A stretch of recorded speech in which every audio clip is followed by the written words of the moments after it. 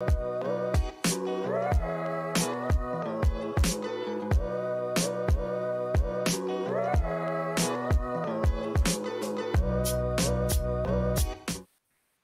everybody. So it's amazing to see so many people here on time, which is nice. So tonight we're going to talk about designing inclusively, and we've got a load of stories, we've got loads of tips, we've got some tools, and all of it is designed to help you change society for the better. So before we get started, a little bit of housekeeping. First of all, I'm Charlotte. I'm a business design director at IDN, and this is my co-host Enrico. Say hi, Enrico. Hello, evening everyone, or afternoon or morning, depending on where you're connecting from. So have a drink, get some crisps, get comfortable, and we'll get started. Or we would if my laptop was working. It's always good to have a technical hitch right at the beginning. So for some people who might not know very much about IDEA, it might be your first Pi People event. So a tiny introduction to who we are. We're a design and business transformation consultancy. We combine design, business, and technology, and our aim is to create products and services that are good for people and good for the planet. We're a collection of thinkers, storytellers, makers, but we're aligned around one purpose, which is to challenge what's possible. Most importantly, and this extends to the whole Pi People community, is that we're constantly curious and eager to learn. So Pi People was set up to be a group of people with curious minds, people that want to learn, that want to meet other interesting people that might at some point want to consider coming to work for us, although this isn't a recruitment sales pitch, I promise. So obviously, usually with Pi People, we have pretty much this format, but in the real world, we would also have some networking, we would have some amazing food and drink, and we would all get to know each other. With this format, we still get to have the great speakers, and we also still have loads of opportunities for you guys to join in, but we don't get to see you. So actually, we would really love for you to send us some photos of where you're watching from. This is a couple of examples of the last ones. You don't have to have a piano or an ice cream maker as your laptop stand. That's not compulsory. But yeah, it would be great if you could use the social things on the left to tell us where you're watching from. It just gives us a bit more of a sense of the fact that there are people out there. So let's crack on. So this evening, I'm going to do a really quick intro to inclusive design. We've spent quite a lot of time over the last probably 9 months building out our inclusive design offer at ID and trying to get to a place where we understand what it is that we need to get better at and also how we can help clients get better at it. So I'll do a super fast intro to that. Then I'm going to hand over to Hannah, who's going to talk about the new TFL Go, the new TFL app, which is super exciting and is inclusive by default. We'll then have Charlie, who's one of our product managers at ID, and talking about positive prioritization and demoing a new tool that we've developed. Then we will have a Cards for Humanity demo. So Cards for Humanity, we launched the online version of it a few weeks ago, and we've been blown away by how much positive feedback we've had about it. It's been amazing. So we thought we'd give you a little bit of a demo, give you a chance to play with it, so that you can all then take that back into your workplaces and maybe not workplaces, maybe just you want to make your lives more inclusive. Then finally, we've got Srin, who's going to talk about accessibility as an opportunity. So that will be super interesting as well. Srin was a co-founder of an accessible travel startup, which he sold to Airbnb. So it's a great story about how accessibility can, it's definitely not just an afterthought. And then we're going to have a bit of a wrap up. We've also got a competition this evening, which is something we haven't done before, but we thought it would be fun to give it a try. Just before we launch into all of the content, we've tried to make this evening as accessible as possible. So some of the things are a little bit rough and ready. You're probably enjoying the fact that Google's automatic captioning doesn't really recognize the word idean. We've tried practicing saying it in loads of different ways. It just comes up with a different version every time. But we do have automatic captioning. We're also, we're recording this, and we're also going to share a transcript of it for anybody that wants a transcript. YouTube has a live replay option if you don't catch something and you want to replay it slightly. And also, we wanted to make this a really safe place. So feel free to share your thoughts, be yourselves, obviously stay respectful. But yeah, we want this to be as inclusive as possible, as accessible as possible. We know that the automatic captioning is a little bit, what's the word? Temperamental, maybe. So bear with us, we're doing the best we can. If you're having real problems with it, please let us know and we'll see if there's anything we can do as we're going to try and fix that. So having said all that, I'm going to just give you a super quick introduction to inclusive design and specifically what we're trying to do about it. So for anybody that doesn't know, inclusive design is the design of mainstream products and or services that are accessible to and usable by as many people as possible. It's been around since the 1970s and grew out of a movement to set web accessibility standards. But actually one of the things that we're really keen to keep at the core of what we're doing is that it goes beyond accessibility, and also we're not talking about minorities here. It's like this kind of thinking affects a huge amount of people. So just looking at these stats, which are from the World Health Organization, 7 million people of working age in the UK have a disability. 45% of adults over state pension age are disabled. But actually, one of the things that we've talked about quite a lot over the last few months is that this only talks about people with permanent disabilities, but actually then there are people who have a temporary disability. Maybe they've got a broken leg, so they're discovering all of a sudden that actually moving around as a less abled person or a differently abled person can be incredibly difficult. Or if you're on the tube and you've got headphones on, you're listening to loud music and you can't hear the announcements, that's a kind of an even more temporary, or a situational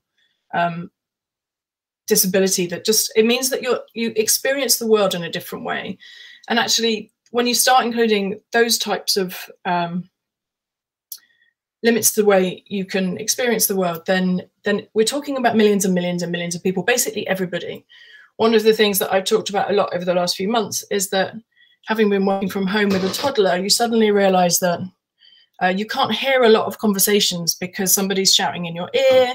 I can never find the mute button on Hangouts to unmute. So I miss quite a lot of conversations, and it very quickly starts to affect how you experience the world, because you feel like you're not engaging properly in conversations, and it's a very alienating experience.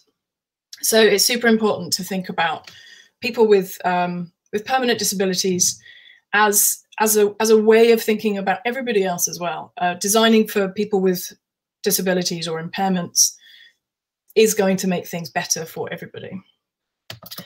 But also, it's not just about disabilities. Inclusive design is also about fostering a sense of belonging and inclusion.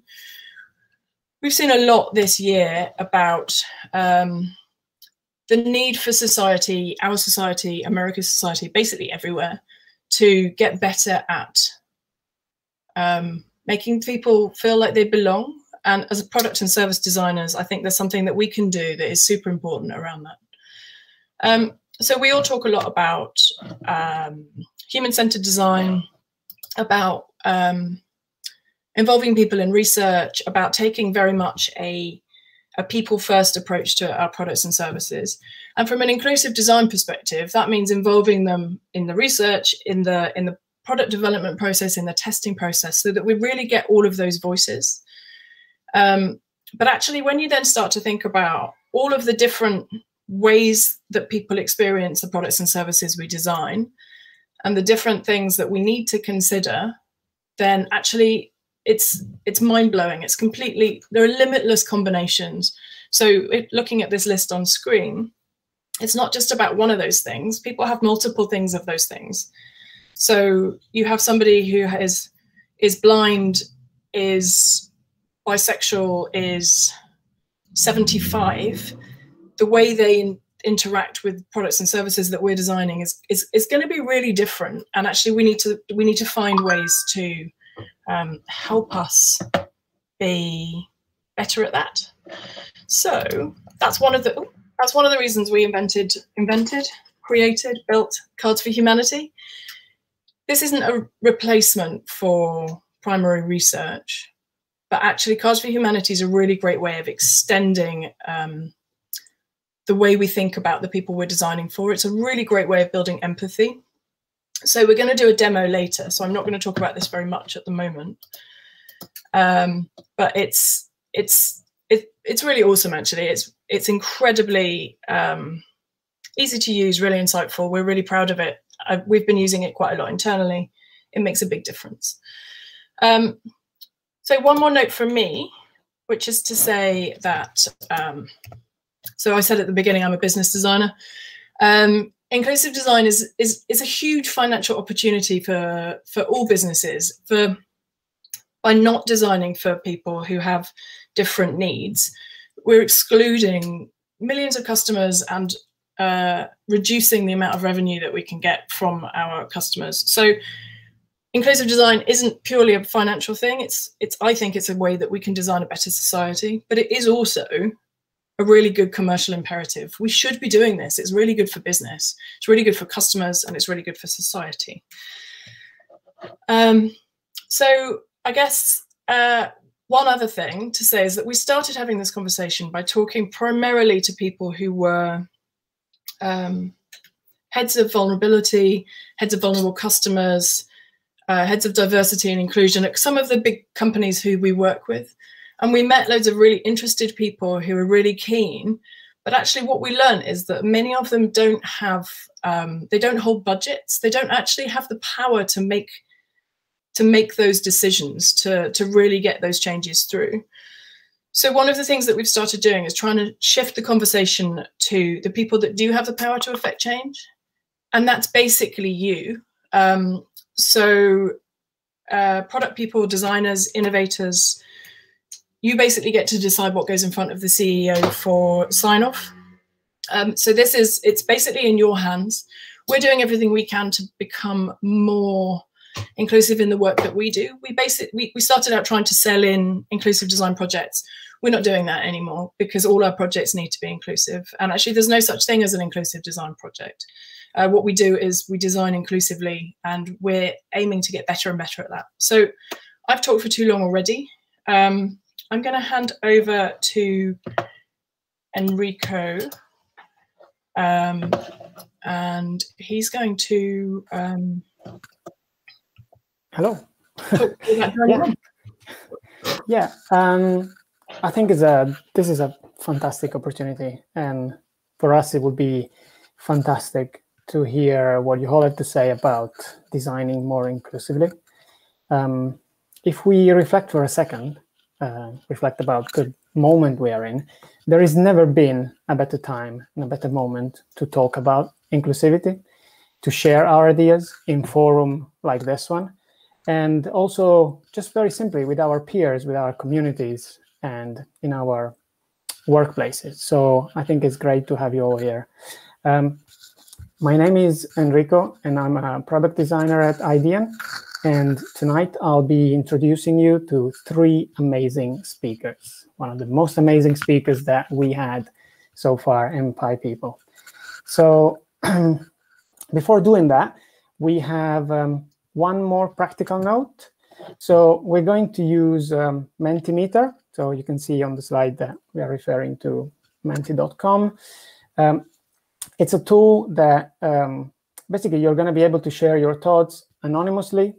And if you want to join the conversation, you can join it using your phone or just open a new tab on your browser. You go to menti.com and put the code that is there on the slide. So it's 8042479. Once you're all set, we can do like a quick warm-up. I would say, if you can tell us in one word, how are you feeling about this session tonight? Again, don't worry, it's anonymous. So if you want to, you can start sharing. Okay. We have curious, excited, included. That's very good. That's a good start. Thankful, informed. Very nice. And thank you for sharing. I can see you're all connected. You're sharing also emojis. That's great. I think for me personally, I mean, I'm really excited about tonight. It's partly because it's the biggest crowd we've ever had for Pi people. And also because building our inclusive design practice has been a big focus over the past few months. It's great to be able to share our experience with you and also to learn from you. Inclusive design, I think, is a wonderful topic. It's kind of a hot topic at the moment, but it can also get a little bit uncomfortable at times. And for some people, it's mainly because we are all influenced by our own biases. But to be fair, I mean, it's also true that if we are all here tonight, if we all 200 plus people are all here connected tonight, it's because that we are all trying to get better at handling this subject. So I think what we also know is that I think we are a great community. We built is also an idea, and a great community of thinkers, makers, adventurers, entrepreneurs. So the only thing we're asking you tonight is to tonight and also beyond tonight, of course, is to stay curious, to ask a lot of questions, to share your thoughts, and as always, be respectful and open. But okay, no further ado. Let's jump in straight with our first speaker. I think we just have like 30 seconds of like technical shifts, and we're going to be back.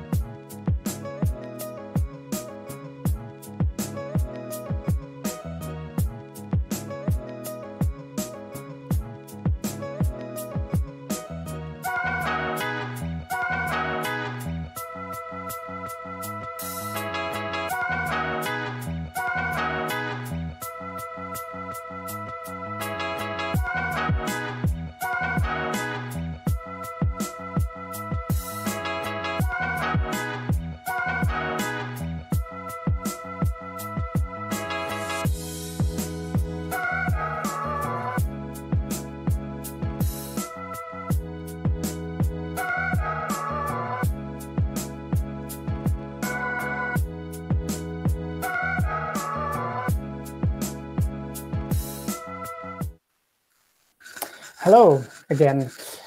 So first speaker, I am delighted to introduce Hannah, Head of Experience at Transport for London. Hannah leads a team of designers responsible for strategy, innovation, and design across all digital channels. She recently launched TfL Go, which is totally groundbreaking for TfL and also for transport apps in general, and especially for inclusive design. We will be opening up the floor later for a few questions after Hannah's talk. So if you have any thoughts to share, if you have any question, you can both use the YouTube chat or the Menti if you prefer. So welcome, Hannah. Hi, so I'm Hannah. I'm the Head of Experience at TfL. I head up a strategic design team within TfL Digital. And we've been building the team for about 4 years. We're responsible for all digital channels, all apps, the website, and also digital displays and station. As you would think, we're doing research. We're all sort of hybrids. We're designing the UI, and we're also informing the product propositions together with our product managers. We're part of this, Transport for London brand, which you're all very familiar with if you're in London and traveling a lot. And we have, as an organization, a very, very long design history that is all about making the city accessible, because the city really is the place in which we work, in which we live, in which we have friends, in which we grow up. And it's part of our entire design history. So everything that we have within TfL that has to do with marketing or customer information is all focused on making the network a part of public life.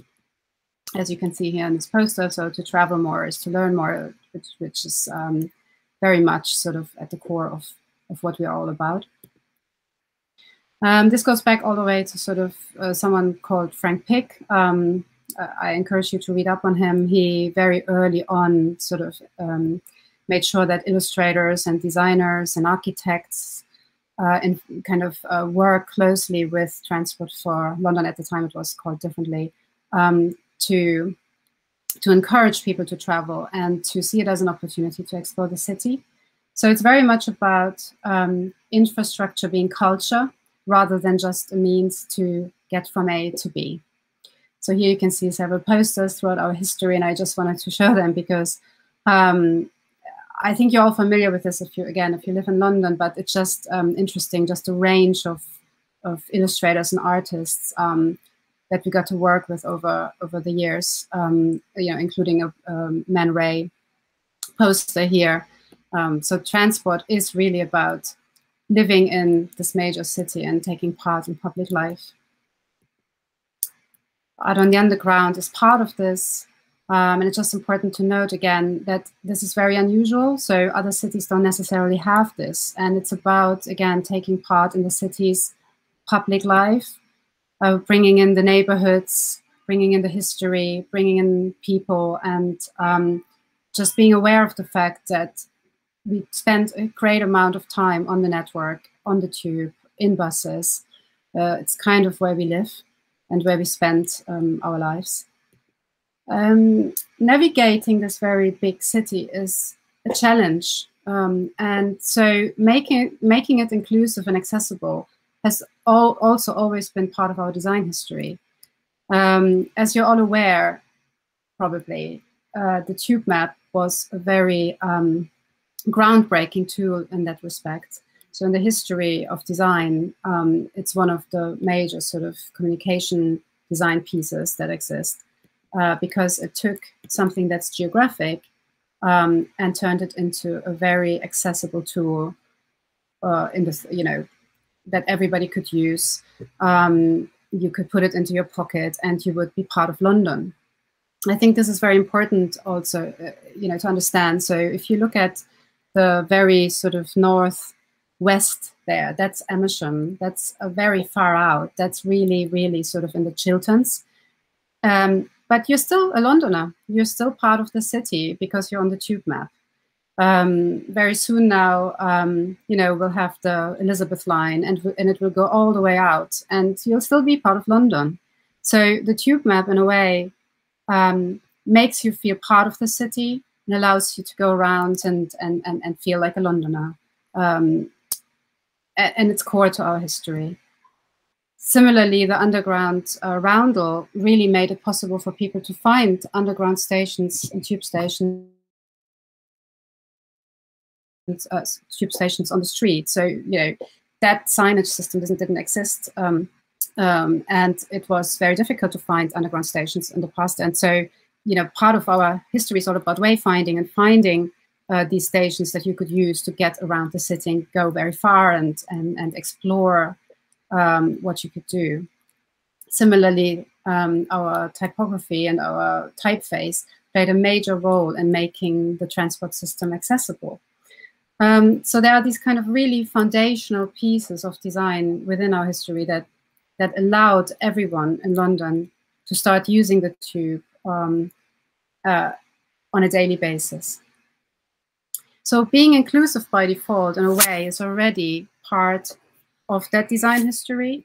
And it's interesting that it never really made it into the digital world.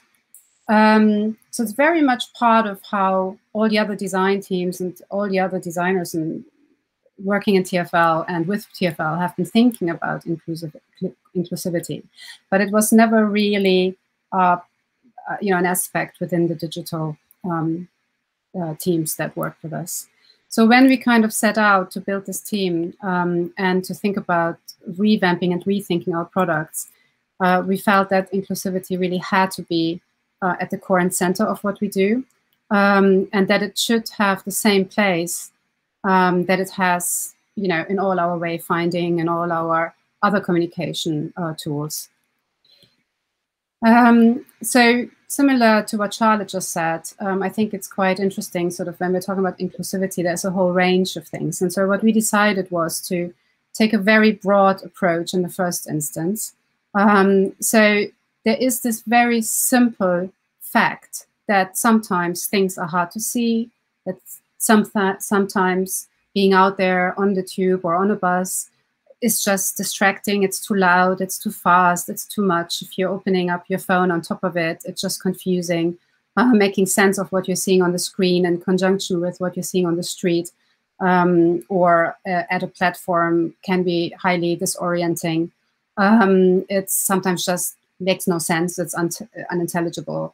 And of course, lots of people have anxiety, and and so there is just this general sense of having to have products in general, and especially digital products, that just make all of that much easier. And so what we did very early on was to look at all the accessibility guidelines that are out there for different types of accessibility needs. And what we found was there were some really basic common denominators that had to do with very well-structured content, very clear, plain language, lots of space around elements, knowing exactly what to do next, not being overwhelmed, the interface not to be too fast, moving too fast and displaying too many items. So in a way, just really good design would help. And we decided to just take that approach at a base level. So we built we kind of decided to just create an entirely new design language that would strip back all the noise and would focus very clearly on typography and information hierarchy, and lots of space and adding information very subtly. And that then helped us very much with assistive technologies as well. So that was the first step. However, there are other things. Obviously, the network is still not very accessible when it comes to people who, for example, have severe mobility impairments. If you're a wheelchair user, it's still quite difficult to get the information that you need. So, for instance, if you need to board a train, you might need a manual ramp to be operated by staff. You might need to know that there's a designated access point, whatever that is. It's a point where you need to enter the train in order to also alight the train. So it's quite important to find it, but it's hard to understand what it does and what it is, and whether it is there or not in the station where you need it. There are life-lived issues often that can create a really horrendous situation for people that are bound to wheelchairs, where we had horrendous stories coming out of user research of people getting stuck on the network for hours, not being able to go anywhere, not being able to really get the help they wanted. Although we are trying really hard to help people in that situation, but it's just really difficult. And what it does is it creates these barriers that have to do with perception. So the risk to go out onto the network is much, much higher. And the risk to have a delay, the risk to get stuck, the risk to just be exposed to a really difficult situation is much higher. And it causes people to just lose confidence in what they're able to do. And we had feedback from user researchers recently, which again sort of highlighted this problem, where people said to us that they hadn't used the tube ever in their lives, or that they had used it once or twice and then decided no longer to use it because they had this one situation that they experienced that was so horrible that they would never ever try it again. We had stories where people couldn't use the tube and then had to book a taxi, and it cost hundreds of pounds. We had stories where people couldn't use the toilet. I mean, just really difficult situations. So it's worth mentioning, and I think that is really important. The bus network is very accessible for people with wheelchair users, fairly accessible for people with wheelchair users, but the tube isn't. And the tube is still the fastest mode that we have within London. So additionally to this kind of foundational new design language that allowed us to create products that are as accessible as possible to the widest sort of to wide groups with accessibility needs.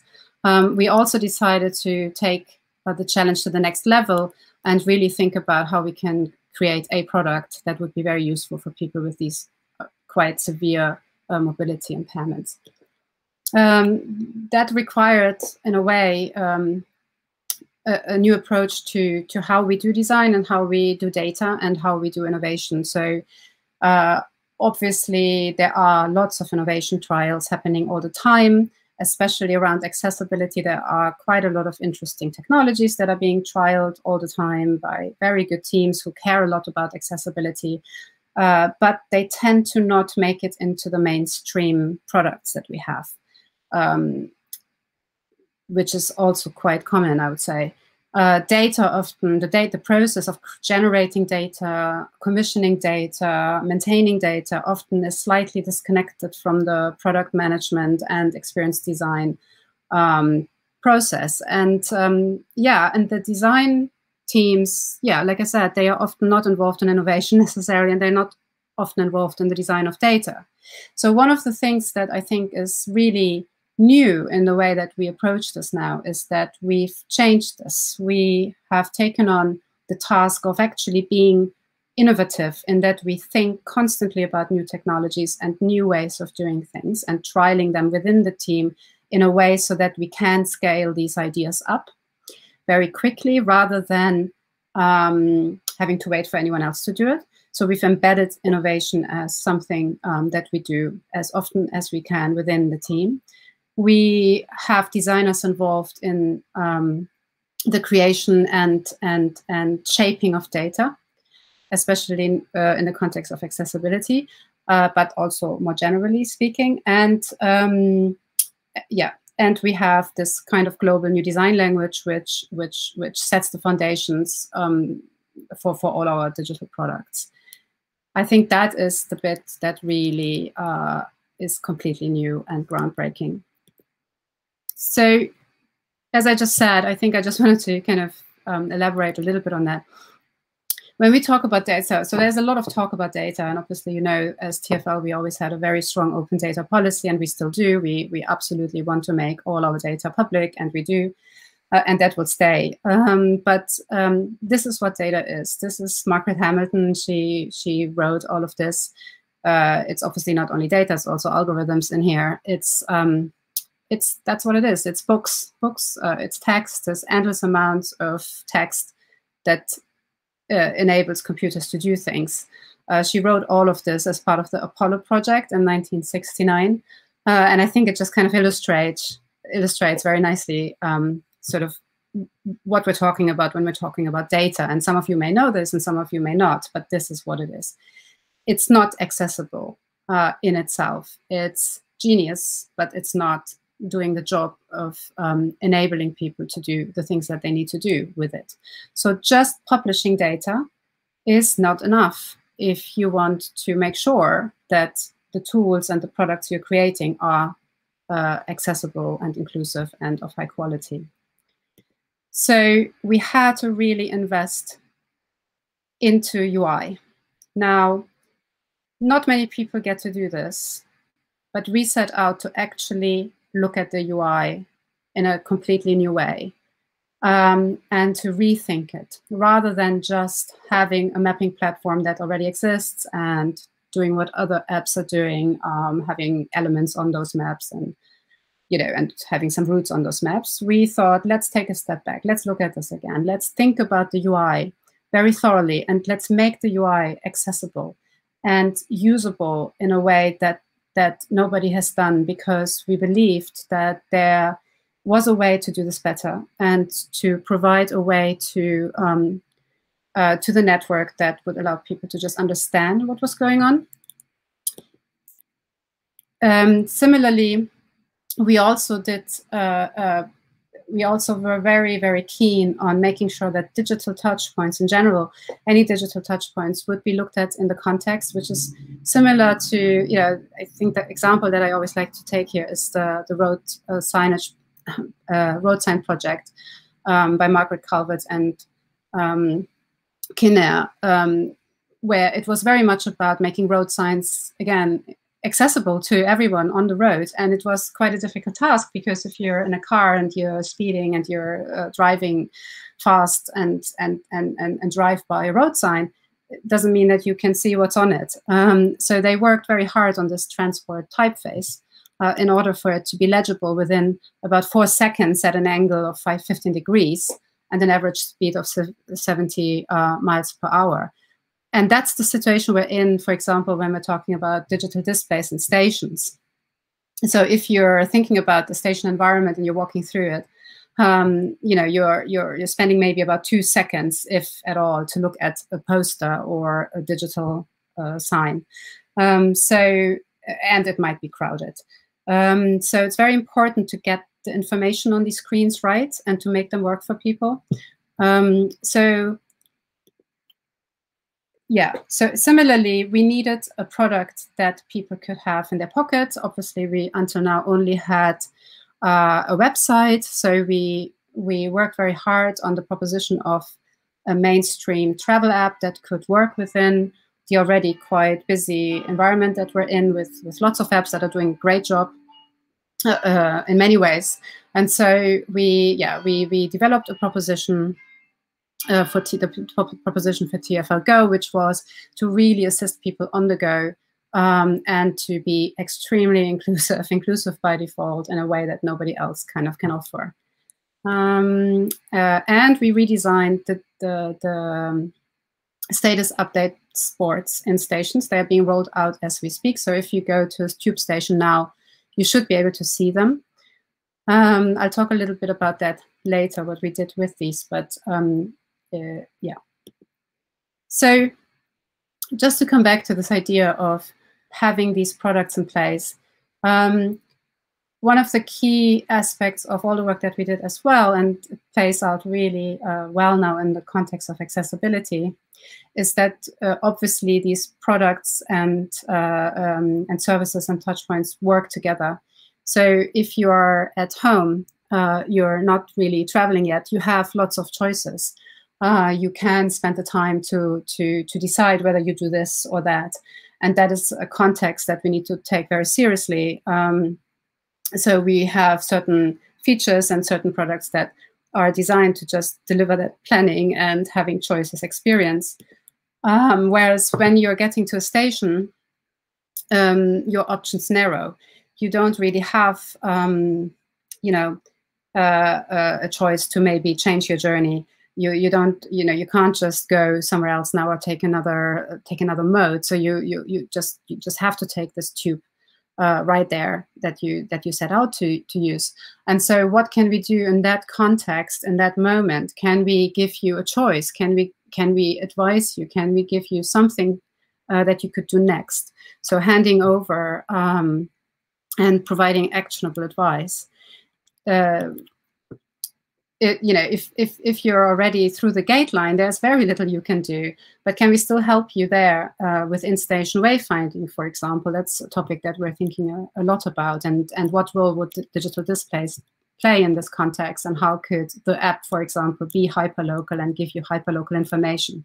We're just at the beginning of this, but we're already seeing sort of ideas emerging now. And we're having, quite a lot of promising ideas, I think, in making this quite a well-designed ecosystem in the future.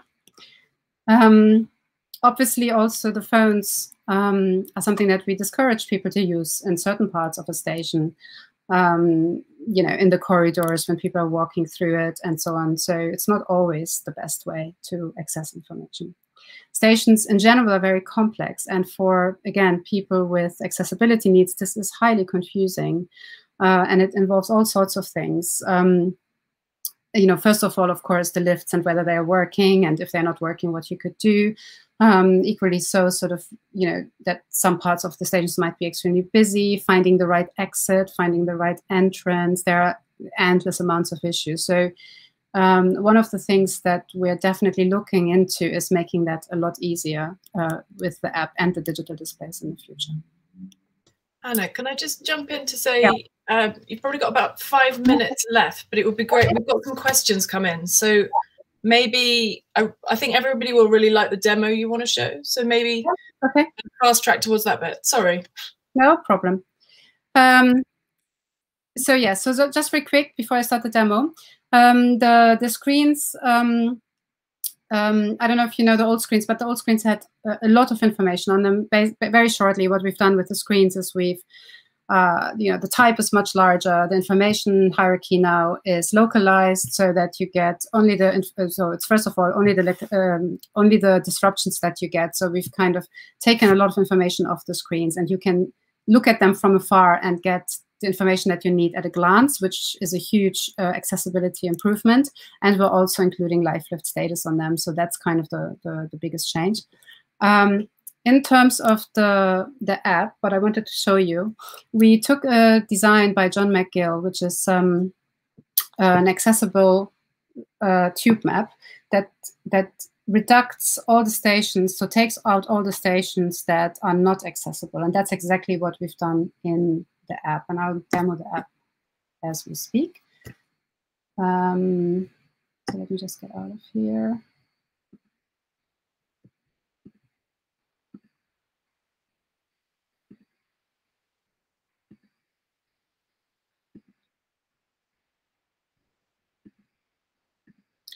Yes.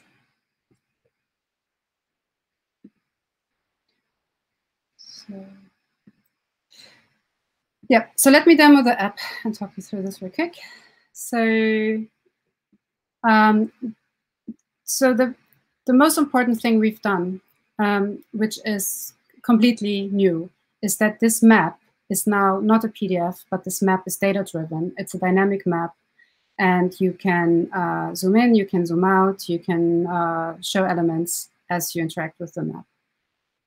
The benefit of that is that we can swap the map, as you will see, into another state. So we can have a step-free map. This again. So here on this map, we show the step-free network, and we take out all the stations that are currently not accessible, as you can see. So it's very clear which parts of the network are accessible or not. We're also exposing information that's currently only available in printed maps.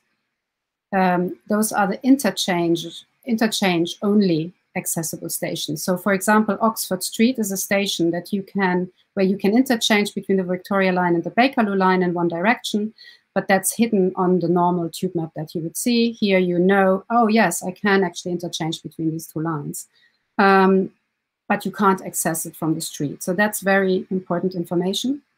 We're also showing the stations that are only accessible in one direction, which is highly confusing often, and it's difficult to get that information. So here, Borough, for example, is only step-free northbound. And most importantly, we have included quite a lot of detailed step-free information, which again is is only available in printed maps at the moment. So we've digitalized a lot of that data.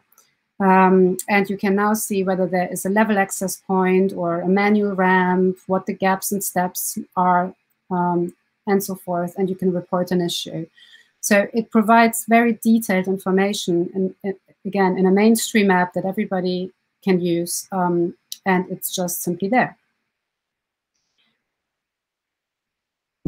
There are many other things in this app. You can also plan a journey. Obviously, you can see a status board. So definitely download it and have a look. But given that I only have 5 minutes, I just wanted to also highlight that we crafted the voiceover experience, which is something that often gets lost. So I'll probably just talk you through that real quick rather than demoing it. But what we did was we suppressed the map in the voiceover experience so that you don't get confused, and we identified the core features that are in the app that are usable by people who use voiceover.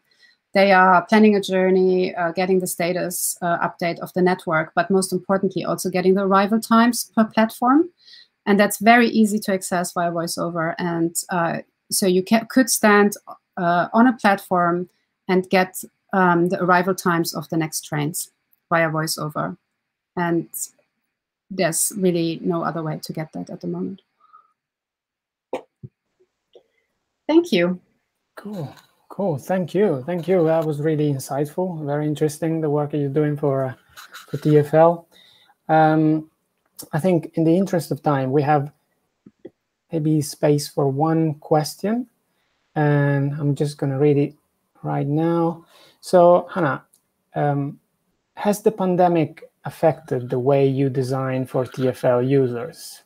And if so, how? It's accelerated the product launch because the app allows us now to provide information to people quicker, and so we might have not launched the app as early otherwise. Cool, that's really good. I think it's a probably similar scenario for other companies as well. Yeah, but that's really good. Again, so next up we have Charlie.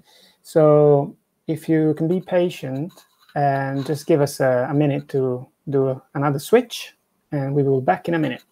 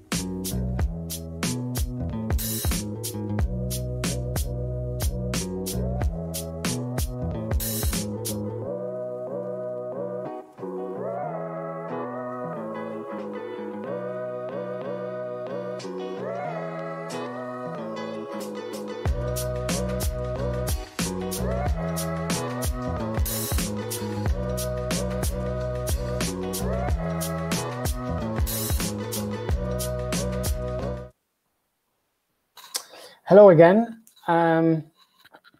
So now we have our own Charlie.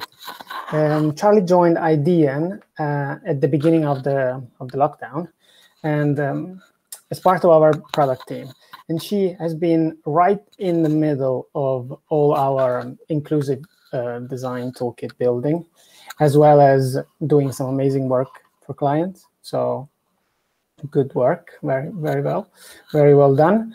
As a product manager, prioritization is close to Charlie's heart, and she's going to talk about how thinking a little differently about prioritization can have a big impact on keeping inclusive design front of mind throughout the product development cycle. Again, if you have any question, you can put them in the YouTube chat or in the Menti, and we will be able, like, depending on the time, but we will be able to ask as many as we can later on. So over to you, Charlie. Thanks, Enrico. And hello, everyone. I'm Charlie. I'm super excited to be a part of this event. And as Enrico said, I've been working on building out our inclusive design toolkit at Idean. And it's really great to have the opportunity to talk to such an awesome crowd about inclusive design. So I'll be talking about inclusive prioritization and also be demoing the Universal Score, which is a new tool we've been working on to help with inclusive prioritization. And then I'll just finish up by talking about some ways in which we can start to measure success. So I'm sure lots of people here have had experience rushing to get a product to market and have heard this being said or kind of said it to each other during that kind of really like high intensity prioritization process. We can fix this later. Let's just launch it now. And it's only after we launch that we kind of go back through our backlog and start to often realize that designing bespoke solutions for certain users or building in some of that accessibility functionality that might have been deprioritized is often a lot more time consuming or costly than you think. And it really shouldn't have to be like that at all. So inclusive design shouldn't be a nice to have or an add-on. It should be something that we think about right from the start and all throughout the product process. And yet, kind of despite this, inclusive design, you know, despite it being very much on our radar and like particularly within the design world, we talk about it a lot. We still continue to see products and services that exclude people from the experience. And that's either because of their abilities, their situation or context. And it definitely isn't a new problem. So I think this is a case study that kind of like demonstrates this point really literally, which is the journey of the emoji. So in 1999, emojis were first born into this world, like that quite rudimentary version with a smiley face. And, you know, a couple of others like that old school heart emoji that people might remember from the 90s. And after a while, they were standardized by Unicode. So that meant that different brands could start to use them. And it wasn't until 2011 when Apple first launched their emoji keyboard that they really sort of went mainstream. And as they did that, in that first iteration, they were really criticized at the time for the lack of diversity in that first iteration of the emoji library. And it was fair enough. There was like a real lack of diversity in that kind of first iteration that they went live with. So 1 year later, they introduced same-sex couple emojis, but it took them 4 years to introduce skin color options for Black, Asian and ethnic minorities, and also female representation in professions like medicine or engineering. So previously you could only be a male doctor, or on the flip side, you could only be a female hairdresser, but you couldn't be a female doctor or a male hairdresser. So some real kind of gender stereotyping going on there. And then 2 years after that, in 2017, they made it a bit easier for some users to express themselves with a greater diversity. So I guess what I mean by that is being able to kind of, whereas previously, as a Black woman, you couldn't show kind of any other emotion in the emoji suite apart from just that standard emoji. And so they started to introduce things like being able to show that you were frowning or, you know, raising your hand. But it really only scratched the surface of kind of creating like what is a truly diverse representative set of emojis. So for people who are disabled, I guess the question is, how long do you think that they had to wait? And the answer is a really long time. So emojis for people who are disabled weren't introduced until 2019. So that's just last year. It was 8 years after inception and 4 years after Apple's diversity push in 2015. And just to give that some more context around like what was being prioritized at this time, it was 2 years after Google CEO said he would drop everything to prioritize where to position the cheese and the burger emoji. I don't know if anyone heard about that, but apparently it was a big debate going on. And it was also 1 year after Apple promised to address the incredibly urgent issue of a lack of cream cheese in the bagel emoji, which was known as hashtag Bagelgate, I've come to realize.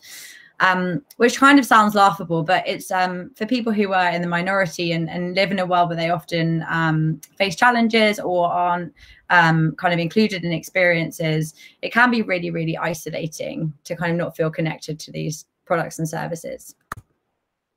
And they weren't the only ones. So there's so many examples of this. So cultural themed emojis remained really westernized until 2018, and what I mean by that is kind of different cuisines, different flags, and a gender neutral emoji wasn't available until 2019, so last year. And there's just so many more examples that I could go into. And the thing is that emojis, I guess, are a good example because they represent lots of human choices and constant decision making and prioritization. And that's often happening in kind of what seems to be quite a limited cultural context. And in this example, the needs of those who were not represented in the decision making process were obviously being deprioritized, which is kind of why we can see such a long time for it to take to kind of build out a more diverse group of emojis. So let's take another example and look at the government's response to COVID. Over the last sort of 6-7 months, kind of governments all over the world have been providing financial aid to lots of people who are struggling either because they've lost their job or they struggling to pay rent. And that obviously is a really great initiative and it's really important. But to access the support in lots of places, you need to complete an online form. And so for many people who are lacking in digital literacy or struggling with maybe zero access to the internet or limited access, or with kind of otherwise unmet accessibility needs, they haven't been able to access that financial aid. And they also haven't really been able to do things like basic banking needs, you know, like just checking your balance or trying to pay a bill that they might have been going into the branch to do. And it's often people that are really vulnerable that are the ones who are kind of really struggling to access these types of things. So where are we going wrong is the question. The reality is that I suppose a lot of it comes down to different priorities. And this is, even though this is a quote from a while back, I think it sums it up quite nicely. So Gandhi said, it's not just words, actions expresses priorities. And when it comes to inclusive design, we talk a lot about our intentions to design more inclusively. But when it comes to actually embedding inclusive design into our processes, we definitely lack the right tools, or teams lack the right tools and frameworks to actually take action to design more inclusively. And a big part of that is that organizations have been using the same sorts of frameworks to, I guess, state their priorities and decide which idea to choose over another. And it usually kind of goes something like this. So we sort of end up asking questions like, does this idea solve the needs of our target audience? Does this idea support our business strategy, or is it, you know, differentiated from other products in the market? So if you're sort of a tech savvy millennial or Gen Zer, which is so often the target audience that kind of we get for our clients, it's great. But for everyone else, your needs are definitely going to be deprioritized in that process. And that's just not great. And while they're all sensible questions to be asking, we're missing a crucial question, which is, will this idea allow everyone to access, use and enjoy the experience, regardless of their ability, situation or context? So by sort of not asking this question or not thinking about this kind of explicitly, we're sort of intentionally or not deprioritizing certain needs over others. And as a result, we're excluding some people from the experience, and often those who are the kind of the most vulnerable and need us the most.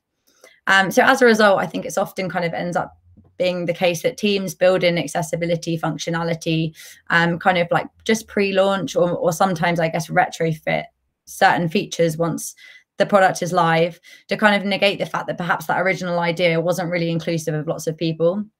But then often what happens is, I guess, lots of these things are deprioritized just because of competing priorities often set by the business. So things like budget or time constraints. And in the case of Apple's emojis, I think where people had been constantly giving them feedback that, that they needed to kind of expand on what they already had, it just felt like a little bit too late for lots of people. So if we want to increase the chances of inclusive ideas making it through the product funnel, we need to sort of re-examine what our priorities are and take action to express those priorities. So this is something that we've been thinking a lot about at IDEON recently, and we've developed a framework that we're calling the Universal Score. So I'm just going to jump out now and just demo this to you.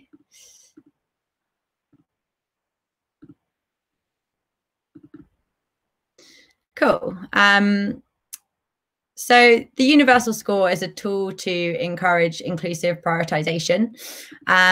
So this started out as, I suppose, a matrix in Notion, which is our internal wiki, that we created to kind of like start to think about more inclusive questions that we can ask ourselves when prioritizing ideas.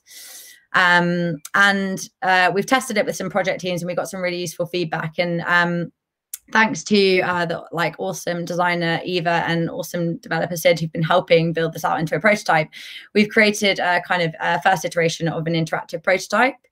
So I'm just going to go through and demo how it works. So the idea is that you can run your idea through our inclusivity filter and find out just how inclusive they are. So there's 4 questions that we're asking. The first is around whether or not the idea promotes mental well-being. And so we've got some provocations that we've included here to sort of help teams think about this in different ways. So does the idea kind of remove ambiguity to reduce the level of worry over what will happen next? Does it steer away from creating an unnecessary sense of urgency? So things like countdown, timers, limits, things like that can be super stressful. And does it allow for mistakes? So a lot of that is just good design, but it's particularly important for people with anxiety and for kind of encouraging mental well-being. And we've included here just a link out to some more resources so that if kind of you don't feel like you know enough about this to score it, there's some like places you can go to inform yourself on this section. And for the purpose of this, I'm just going to score each of these as a 1, which you'll see in a minute why. So the next question is around inviting belonging. So thinking about questions like, does it incorporate visual elements that strive to be more inclusive and less stereotypical? So thinking about like gender neutral colors and things like that. Does it rely on cultural norms that might not be shared by all of your users? So like language and humor and those things are quite interlinked. So sometimes humor doesn't translate into different languages. And does it present information or ask for interactions based on sort of outdated models? So things like asking people to identify as a specific gender and kind of making sure that the options we have aren't alienating to people. So again, we'll give that a 1. And does it support physical needs? So does it allow for the use of assistive technologies and work in different places? So, you know, if you're inside versus outside, or if someone's holding a baby and doesn't have the use of their arms, trying to think about different types of needs to support to support them. And just moving on to the last question. So does it accommodate neurodiversity? So what I guess we were thinking of here is people with shorter attention spans who, you know, might need kind of minimal screen time or to get through a process quicker and like different levels of friction to help people with impulsive behaviors. So let's just score the last one. And here it will give you what your universal score is. So it's 4 out of 20. I've scored it super low just for the purpose of this demo. And here there's just some suggestions for what you can do to raise your game. So things like, could you set up a co-design with a more diverse group of people to kind of take part in the process? Maybe revisit your design principles to think about designing for anxiety. Try to like familiarize yourself maybe with the latest assistive technology, so it shouldn't just be up to sort of developers and build to kind of actually like test out things like screen readers or voiceovers. We should be like bringing people in at the beginning of the process and all throughout. And then does it kind of things around accommodating neurodiversity? So could we design for people with different cognitive needs first, and most likely we'll end up designing for everyone. So this is very much in its early stages, but we just thought this was such an awesome opportunity to get feedback from lots of people. So we'll share this after the event. Like I said, it's an interactive prototype. It's, you know, very early on, but we'd love to get your feedback on everything from the language we've used to the questions we've asked, and just generally like whether or not it works when you're using it in your own with your own ideas and your own products. So we'll share this afterwards along with the email that we send out. So I'll just jump back quickly just to wrap up. I'm conscious of time, so I will try and hurry along a little bit.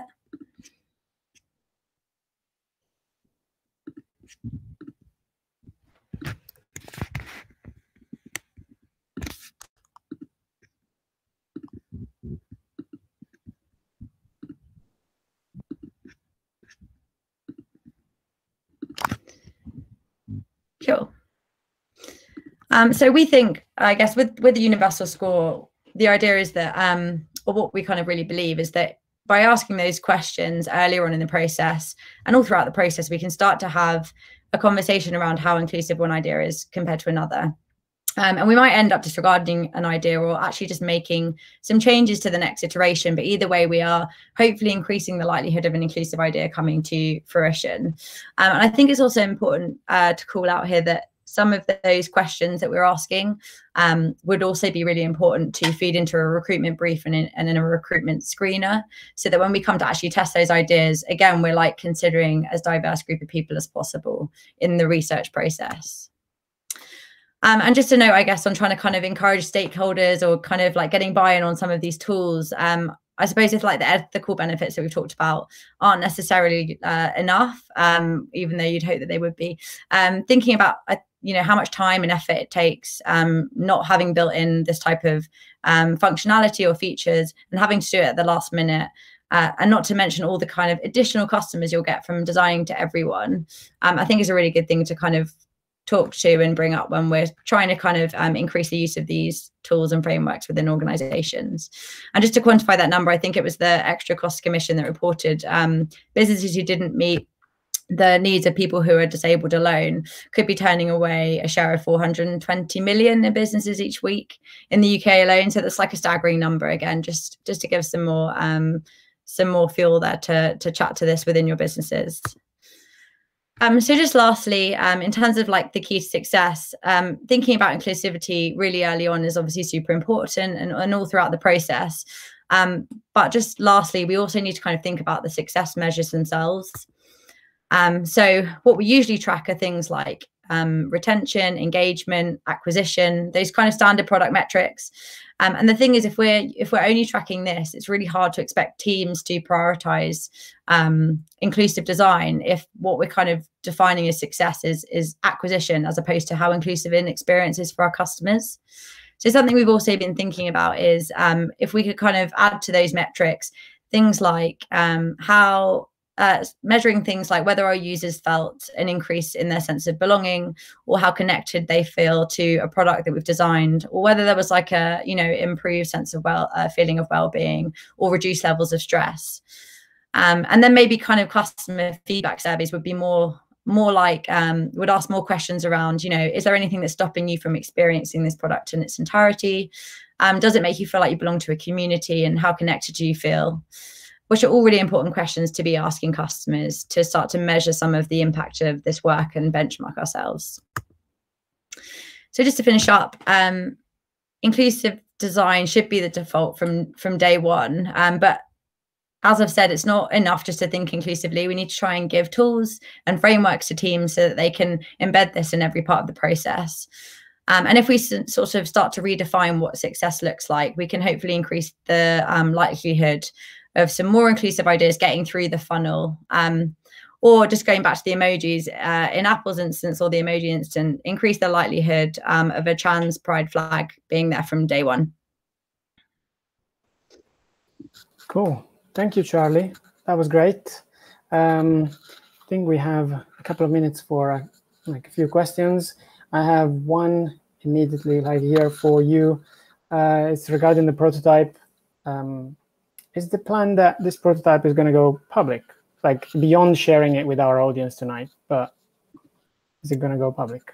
Yeah, I think the idea is, so beyond sharing it tonight and kind of keeping it live for the next few weeks, eventually we'll build this out, hopefully build this out, I guess, depending on the feedback that we get from everyone, and make this something that kind of we could make publicly available, and start to maybe set up some sessions to kind of test this at a bigger scale. But in an ideal world, we would love to make this kind of publicly available. And so it will definitely depend on the feedback that we get and kind of how we can evolve it to make sure that it's kind of a useful tool and something that teams can really use at scale. Cool, thank you. I have one more question from our audience. I think we all love the presentation about the emojis. We know that basically we are all communicating with emojis nowadays. How can we be more inclusive for the visually impaired? Do you mean specifically, like as in the context Yeah, specifically to emojis. Yeah, to using emojis.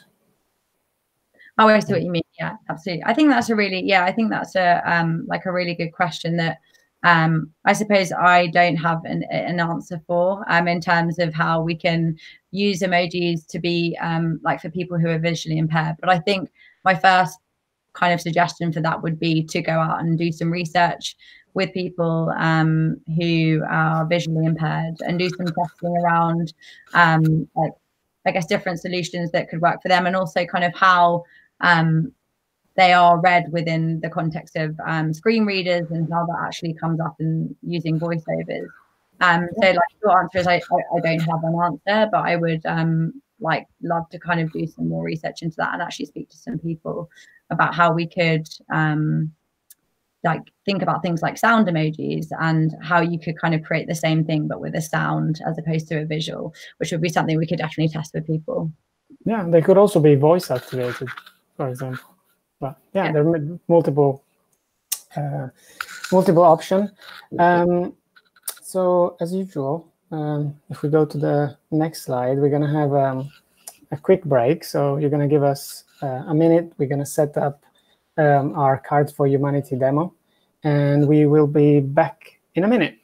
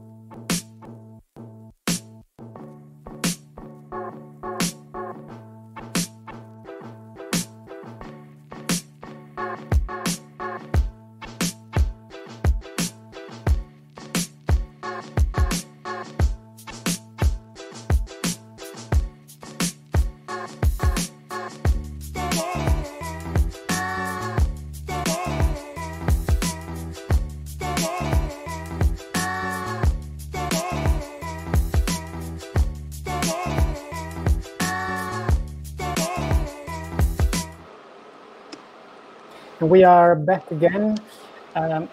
So we are not gonna. There's a bit of a change of plan, like a last-minute change. We're not gonna go through the Cards for Humanity demo yet. We're gonna do it as a last thing. But now we're gonna introduce our third speaker of the night, Srin Madipali.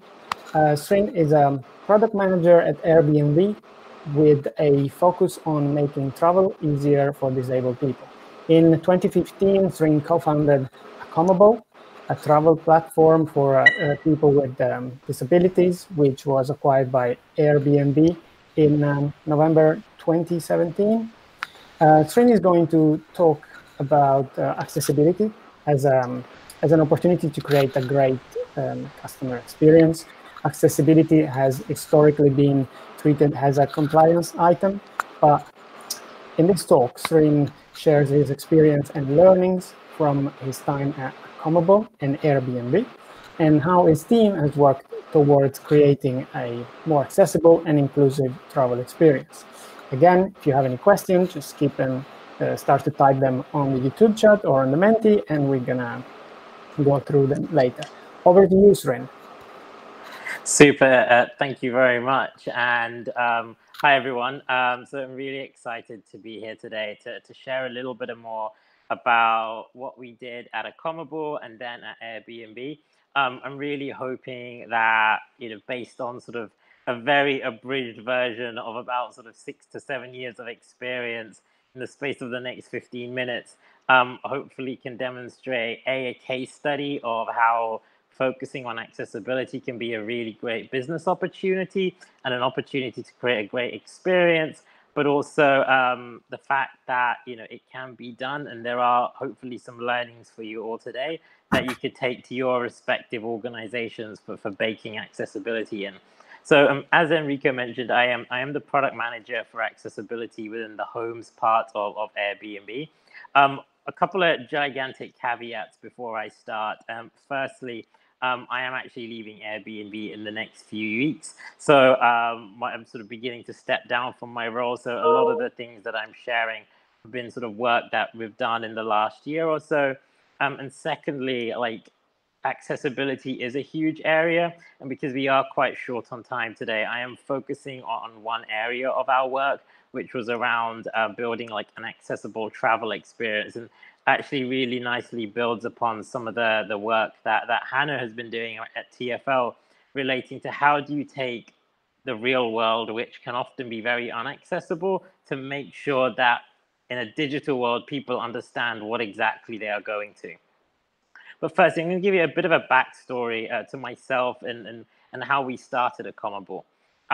So firstly, my name is Shrin, as mentioned, and I share this photo for two reasons. Firstly, to prove that I once had long hair and good looks. The second reason is that about a week after this photo was taken, I was diagnosed with a disability called spinal muscular atrophy. So it's a disability I've had all my life, which means that I've never been able to walk. I've always used a power wheelchair to get around, and I've had a team of support workers and carers who help me around the clock with all of my day-to-day needs.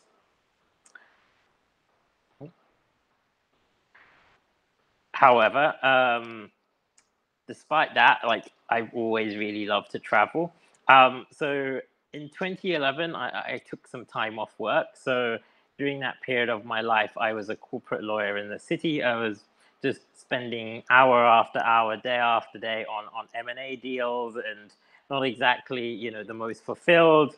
And before that period, I had never traveled before, and I'd always heard of all the amazing stories of my friends who had, gone to all sorts of trips all around the world, and I had been just too nervous to travel, or I had only gone and traveled to places where parents are forcing you to travel to, and had never done anything that I wanted to do. So I took 6 months off, and I went on a trip all around the world that took me around Europe, around America, did a camping safari in Southern Africa, and also, as you can see in this photo, I went on an adapted diving center out in Bali and learned to scuba dive. And while it was the most amazing experience ever, it was really tough. And lots of times I would turn up to places and things didn't go always to plan. So this isn't a photo from that trip, but actually it's a photo that sums up what the travel experience is often like for disabled people in the modern age. So this was a photo from 2014. I had just landed in San Francisco after a 10-hour flight. It's 11 o'clock at night, and I turn up to this hotel room. This hotel room says that it is the accessible hotel room. It's designated by the hotel for being the accessible room. But as you can see, as a wheelchair user, it is just technically not possible to use it. And that evening had to go all around the Bay Area trying to find somewhere to stay at 11 o'clock at night. And it was all those experiences that planted the seed that, hold on, travel tech can do so many different things. Why is it still an absolute nightmare to find accommodation that is easy to stay if you have a disability? So I quit my job and I actually went back to school again and started to retrain as a web developer. And we teamed up with a friend of mine, and we built a very basic prototype of a web app called Accomable in the summer of 2015. There were a couple of things that were unique about this app, and it was a bit of a hack together job. But effectively, there was a huge amount of granularity in the filters. So you can see there everything from roll-in showers to lifts to equipment hire, all of these things you could search for on the site. And secondly, we used to joke that we had more pictures of toilets than any other website on the internet. And the reason we had this really importantly is that like bathrooms are, when you're looking for accessible accommodation, bathrooms are often probably the biggest source of variability, and it's so central to people's dignity. And so we were so meticulous around photography and making sure that if someone said they had something in a particular property, there had to be a photo to back it up. So you can see the photo of a listing we had in Barcelona. There's space under the sink. The grab rails are metal. There's space. You can just turn up there and you just know this is going to work. And you can get your credit card out and quickly make a booking. And so 2015 started the site, just shared it out with friends, and it took off from there. And like, I feel a bit guilty here that I'm abridging a huge amount that happened with the help of a team of extraordinary people. But fast forward 2 years later, we were actually raising money and looking for partnerships, and were introduced to Airbnb, and Airbnb were looking for experts and talent and people who knew about accessibility and building product around this area. And Airbnb acquired us in November 2017. And the entire company of Accomable, so we were to build out this new group within Airbnb. And I moved out to San Francisco to lead this new team. And so what started was the new beginning, what we called the in-home accessibility team. And so we were really starting from scratch. And just to pose like a challenge and a question we asked ourselves at the beginning, like how do you communicate accessibility on a web platform where you have, what, 6.5, 7 million listings spread across 190 countries, where every country has a different definition of accessibility, and where actually most of these properties are people's private homes that were never built for accessibility in mind. So like, what is a step-free entrance? Is it an entrance with half an inch step, a full inch, a quarter inch? What if it's a step with a rounded edge on it? And so you've got so much variability and unstructured kind of information. How do you communicate this to the world so people can actually book a listing that works for them? And so the beginning with everything, it starts with empathy and understanding people. And even though I am a wheelchair user and I've been in like the disability community and have friends with disabilities, it was really important that actually we start from first principles and speak to people. So early on, like one of the first things that we did was just making sure that we're regularly doing community research. So when I was living in San Francisco, we would regularly reach out to local community groups, disability groups, bring them into the office to share their experiences. Staff could hear those experiences and getting feedback on everything that we were building.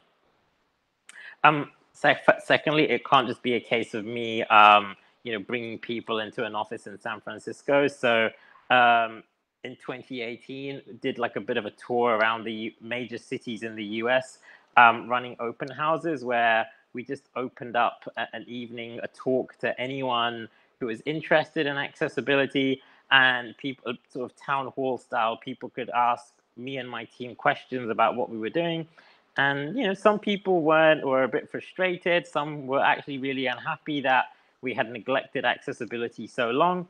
But this was just a great opportunity for me to communicate what exactly I wanted the team to do, and actually just get feedback. And I think this is one of the things that people just appreciated the most, that we really went out there to communicate what we were trying to do, but also manage expectations that this is a journey. It's going to require a lot of work over time, but to get with us and join us in this journey. And so what did this actually mean in practice? So last year when I was in San Francisco, I led a team of around 25, a mixture of data scientists, designers, engineers, product managers, policy experts. a real sort of full stack team to sort of build out this new vertical. So the first thing we did, there used to be a box called wheelchair accessible, which just never really meant anything to anyone. We took that out and created all the filters, some of which we had in Accomable, some were a little bit more tailored around Airbnb, and incorporated those into the search platform. Secondly, when I was sort of said semi-jokingly earlier about the pictures, that having lots of pictures of lots of toilets, in order to make sure data is accurate and we're collecting good information from hosts, we made it mandatory where if you want to say you have a particular type of feature on your listing, you could only add that feature if you add a photo. An improved merchandising experience. If you go onto the Airbnb app now, before anything accessibility related was sort of buried quite deep within the app. But now all of that's been elevated to the front of the listing. So it's one of the first things you see when you go onto an Airbnb listing on the site or on the app. If we know that you have searched using an accessibility filter and you've made a booking, you'll then get a questionnaire from us afterwards asking you to kind of comment and provide feedback on that information and whether it was accurate or not. And actually, trying to get like a rich data set that we can use in the future to improve search, but also give recommendations to hosts that guests are saying that, a little bit more clarity is needed on a listing. And again, talking about photography, it is like really hard to know whether a listing has something. Like the photography is key in a lot of instances. And so we did a pilot project. Unfortunately, it was put on pause just before COVID. Hopefully it's something we can do again. But we ran a pilot project towards the end of last year where we were working with disabled people who were unemployed and paying them to actually review photos and review listings and providing feedback to hosts on how they can improve that listing. And again, it's just a photo of somebody in action doing a review for us. And if interested, this is just a quick shot of what the tool looked like. So somebody would see the listing, and again, it was just some simple questions about whether the information was actually present. And then finally, even though like product is just a part of what we do, there is a lot about community engagement. So Airbnb is sponsoring both the Olympics and the Paralympics till 2028 as a tier 1 sponsor. So part of the reason I was able to come back to London in January was as part of a rotation to help build out the partnership with the Paralympics. And also we are a signatory to the Valuable 500, where it's an executive level commitment around accessibility and disability inclusion. And then the final sort of piece of this is around like host education and educating sort of the wider Airbnb community. No matter how sort of good a product may be on sort of tech and pixels and whether it's like digitally accessible, it's really important, especially in travel, that it's not just about, our boxes getting ticked on a product, that we can also make sure that that disabled people are getting just as good a travel experience as anybody else. So again, we talked a little bit about photography education. This is just a before and after of the impact of having a host who went through a little bit of photography training with us. So the photo on the left, you just cannot tell like whether this shower is usable or not.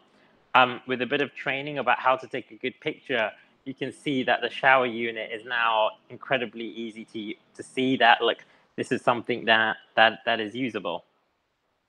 In 2019, we brought some of our best performing hosts around the world into a room in 25 different cities.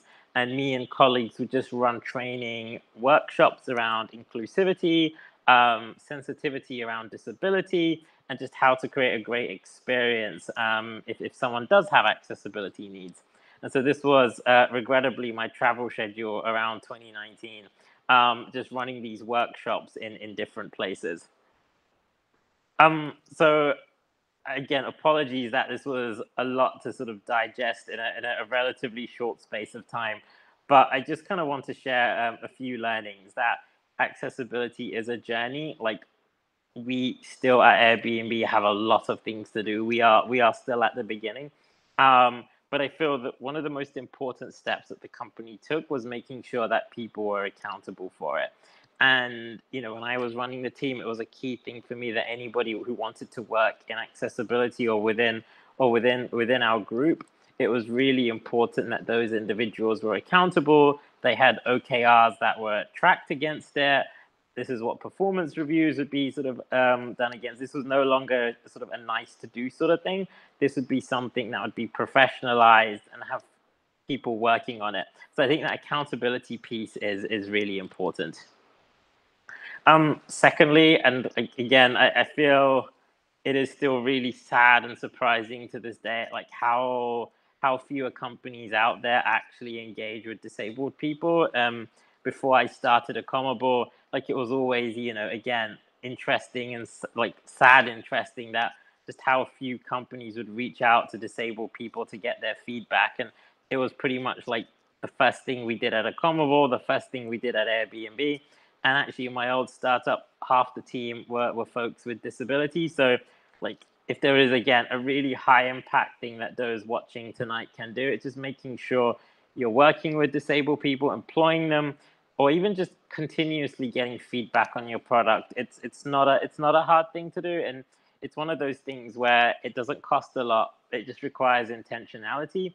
And if you are getting feedback on your product, as product managers, it is the feedback from focus groups and user testing sessions that often gets, you know, prioritized more than other forms of feedback. So just having that feedback in a product development process is just a very easy but high impact, low cost way of making something more accessible. And then finally, again, this one's it's really important to me that we do see accessibility. As an opportunity to create a great experience. So many of the features that you saw that we've launched, like, even though we've built them for the purposes of accessibility, we think that they can be used by so many other user segments, whether it be, I don't know, parents with young children or elderly people. There's so many other customer segments that will find that information really valuable and useful. And so it's really, I think, really important that we see accessibility as something that is an opportunity and not just something that we do because, look, we're scared of people getting angry or lawsuits or as a compliance item. And I think when it's framed in the positive, I think it becomes much more institutionalized within the company and just has more impact in the long term.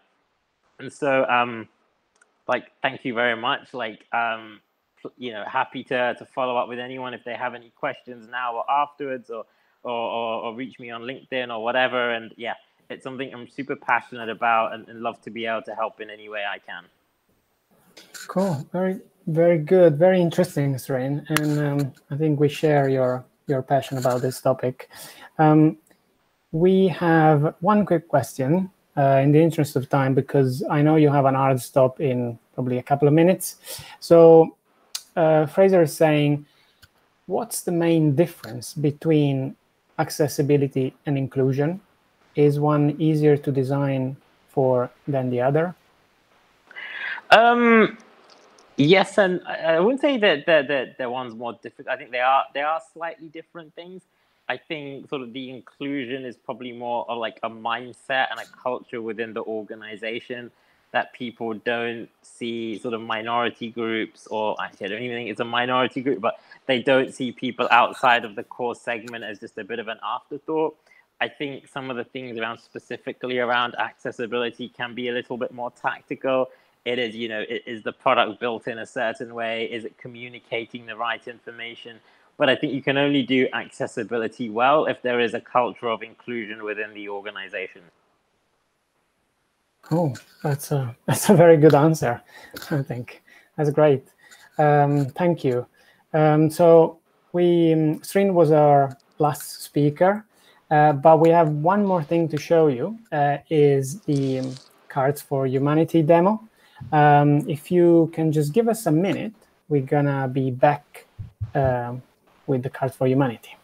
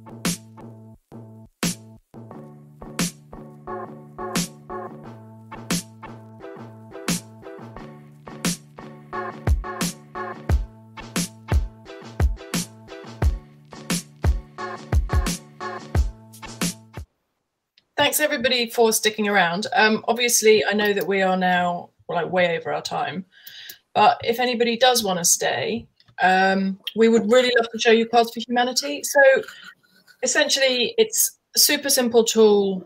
I'm just going to jump in and show you actually. For it to work, what we need is a problem. So we have a fictional problem for a fictional supermarket, but we all know that supermarkets have seen huge changes this year. So what we'd like you to keep in mind for the next 5 minutes is think about how supermarkets could make their weekly shop more inclusive for their customers. So I'm just going to skip over to Cards for Humanity.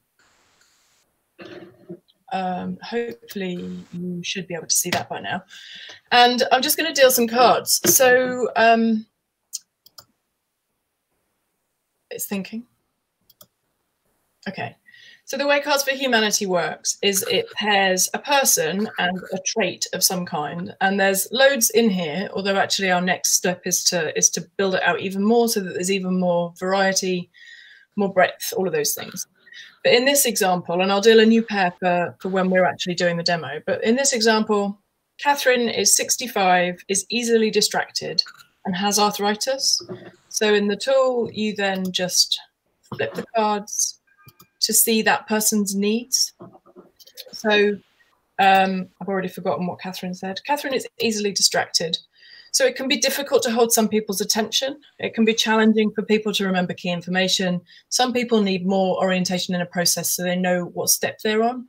And this is a massive spectrum. So some people, everybody actually in today's society suffers from continual partial attention deficit because we're so used to skipping between things. But for some people, it's a much more extreme issue.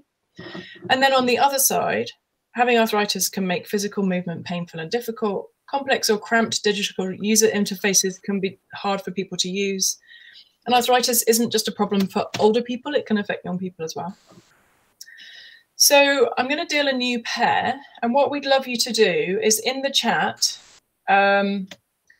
think about how for this person, so Mike is very independent and is deaf. Think about how for this person, supermarkets could improve their experiences to make them more inclusive for Mike. So I think one thing to think about as you're going through this is remember to think about Mike. There's loads of things that we all want to change about supermarkets. But for this exercise, just think for a few minutes and share your thoughts in the chat about how might we improve the supermarket experience for Mike. Enrico, have I forgotten anything? No, absolutely. I think our audience, if they can share their thoughts in the format of how might we, that would be great. And they can do it in YouTube or Menti. I'm just going to turn the cards over so you can see some of the things that you might want to consider. But yeah, just start sharing your ideas, and we'll read out some of them as we go through. I will just make sure that the Menti thing is still working. So I've seen that we've got a suggestion for visual announcements instead of the audio ones. That also has just reminded me to say this can be on or offline supermarket. It doesn't need to be just in person. Obviously, there are different, there's online and offline have different affordances for people, but also different issues come up in those experiences.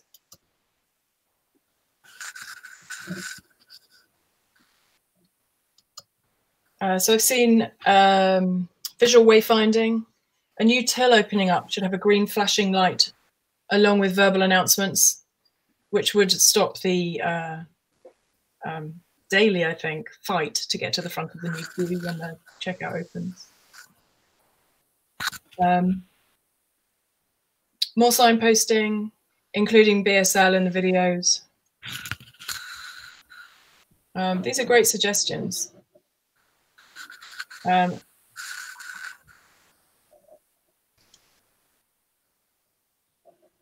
So I guess as well as thinking about things for Mike's deafness, also thinking about his independence. So how might that impact the way that he experiences the supermarket, again, whether that's on or offline? And also think about the whole end-to-end experience. So finding the things you want, checking out, paying for them, getting the food home. So if you're in store, is there anything that we could do around the packaging up bags, all of that kind of thing? But if it's online, then thinking about deliveries. Yeah, Simon, that's a great suggestion. Sign language training for store personnel. FAQs, so you don't have to ask someone. So there's some really cool things there. I think for those of you who are still with us, and I thank you very much for staying, I'm going to deal a new pair just because one of the things about Cards for Humanity is that it works best when you you kind of layer up things. So you would spend some time, probably slightly longer than we have, thinking about Mike, and then you deal again. So now we've got Verla McPeters, who is 95 and is disorganized and has received bad news about a loved one. So you might think that those things don't really have anything to do with your shopping. But thinking about the supermarket experience, again, on or offline, how might you change things for Verla to improve the experience? So just to highlight her needs. So some people forget key information and can get easily confused. They might not necessarily have the right information to hand. How would that impact you in a supermarket, online or offline? And having received news about bad news about a loved one, it can be hard to concentrate when you just heard bad news. It can cause people to react angrily or irrationally. And also communications could cause hurt or offense if received at the wrong time. Mm-hmm. So Harry, absolutely don't send email reminders about Valentine's Day. Yeah, there's all kinds of crazy messaging that goes out with good intentions that can be quite painful. Genau. Super, alles klar.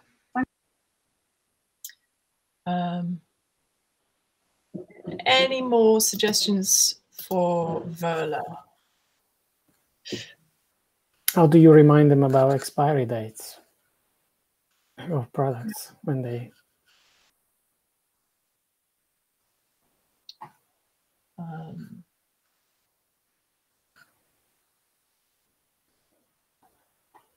Simplify messages. Yeah, they're all really great suggestions.